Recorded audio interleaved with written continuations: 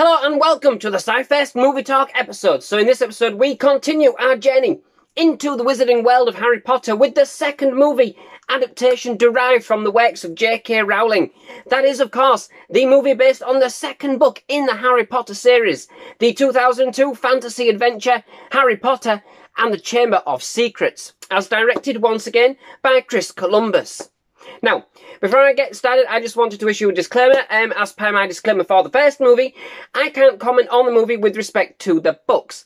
I am certainly muggle in that respect, and so I'll be coming at this purely from the point of view of the movie itself and the overall Harry Potter movie franchise, rather than going into detail with regards to its closeness to the source material, of which I am not even remotely qualified to even attempt.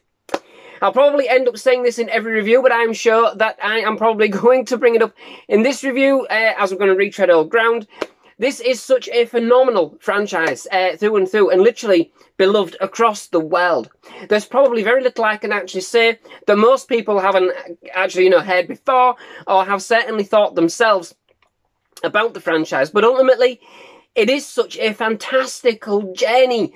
I just couldn't resist, We are now entering our second year at Hogwarts School of Witchcraft and Wizardry, where we once again follow the adventures of Harry Potter, as played by Daniel Radcliffe, and his two best friends, Ron Weasley, as played by Rupert Grint, and Hermione Granger, as played by Emma Watson, as they further develop and hone their magical skills, meet a whole host of interesting and flavourful characters, old and new, and indeed both savoury and sour, and further explore this tantalising world of spells, potions, and incantations. However, Harry has already received a warning about his return to Hogwarts this year from Dobby the House Elf, as voiced by Toby Jones, who does everything he can, with mischievous results, to stop Harry from returning to school in fear for his life.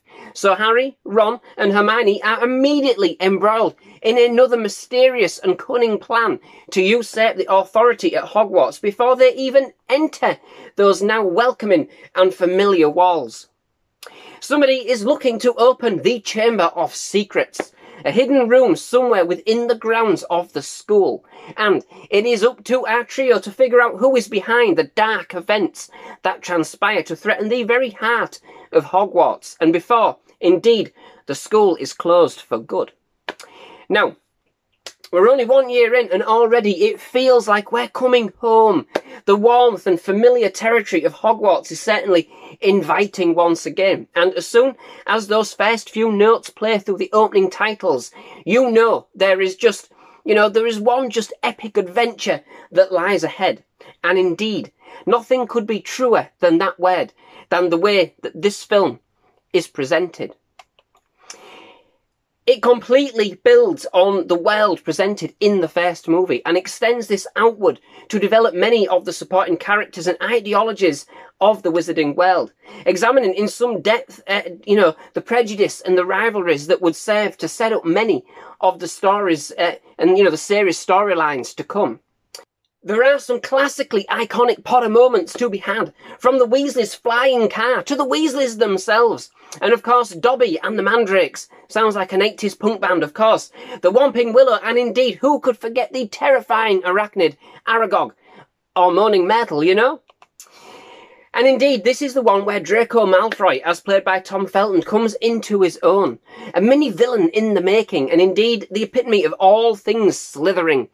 He certainly makes an interesting theatrical counterbalance to the overall story. Quite the performance, quite the pantomime villain, I might say, but used to excellent effect.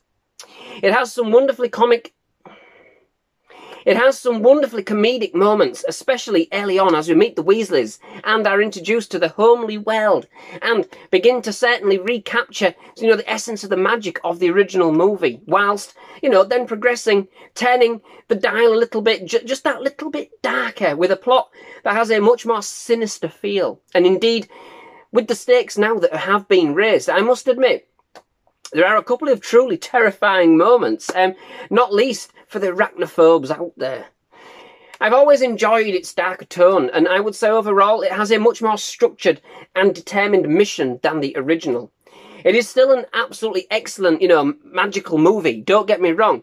it is simply enchanting, just the same. But indeed, I do prefer this one over the first for these reasons, though. It has much more structure, a better integrated end game, you know, and much more of a substantial magical quarter. No complaints from me there.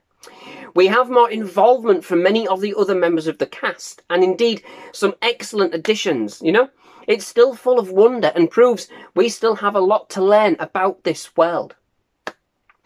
It works within a very familiar territory, but doesn't feel, or doesn't dwell, shall we say, on the events of the first movie overall. Although, I would say a good general knowledge of these events and characters wouldn't go amiss when watching the film. It is a longer movie, and without some of the more explorative aspects that were kind of present in the first movie, it does seem to be a little bit stretched, I must admit, and on the surface does kind of seem like, even given these extra minutes, it doesn't quite really cram as much in as its predecessor. I must admit, but not a minute is wasted, you know?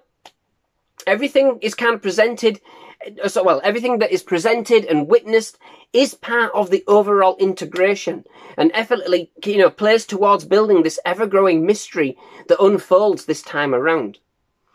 The main cast, they feel a lot more comfortable in their roles. You know, you can really start to see that they're kind of starting to fully develop these characters a lot more. Okay, so Radcliffe might look like a deer in headlights at the times, but for the most part, the characters have a lot more confidence, and you can truly feel kind of the bonds of friendship between Harry, Ron and Hermione grow even further in this instalment. It still has a very Columbus feel, kind of caught between the darker era of the Potter franchise that's to come, and indeed the bright and immersive beginning. Our trio are still quite young, to say the least, and I think that he turned up the amount of peril just enough, you know, striking a very good balance, I think, between the more wondrous, the brighter, more playful elements, and those with a more darker, more sinister intent. Such that, again, it struck the right chord for the level of the lead cast at this time.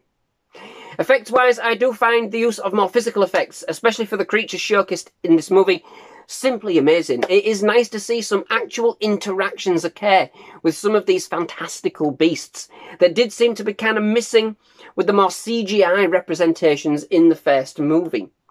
The level of detail still remained high throughout, and the world which has been created once more is, again, simply exquisite and really does pop as a result of the love and the attention to detail that has been utilised to craft every inch of this landscape and the characters within it.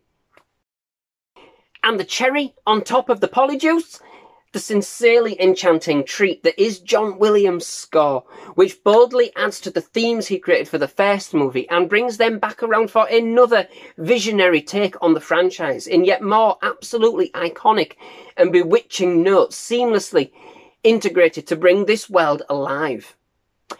Overall, this is another wonderfully presented fantasy adventure that, while starting to darken this universe created in the first movie, it still retains many of its fantastical qualities, building and adding further into this wizarding world. Another beautifully orchestrated movie that doesn't fail to entertain, and whilst being a little bit drawn out, perhaps, and still doesn't it doesn't waste any minute of its extended runtime, and doesn't miss a beat in bringing us another deep, intriguing mystery to solve. This time with higher stakes and much more of a personal touch. Consistently directed and showcasing how much the characters are now really are starting to come into their own. This has a much more succinct and focused story, that whilst sacrificing some of the more explorative nature of the first movie, indeed, it is still more than wondrous and enchanting in its own right. So, that brings me to the end of this episode. Many thanks for watching. I do hope you've enjoyed it. If you have, please leave a like. Please do hit that subscribe button for more movie reviews, trailer reactions and other movie-related content. Absolutely loved having here at SciFirst MovieTalk. Definitely love to have you back. Most of all, just thank you very much for watching. Goodbye.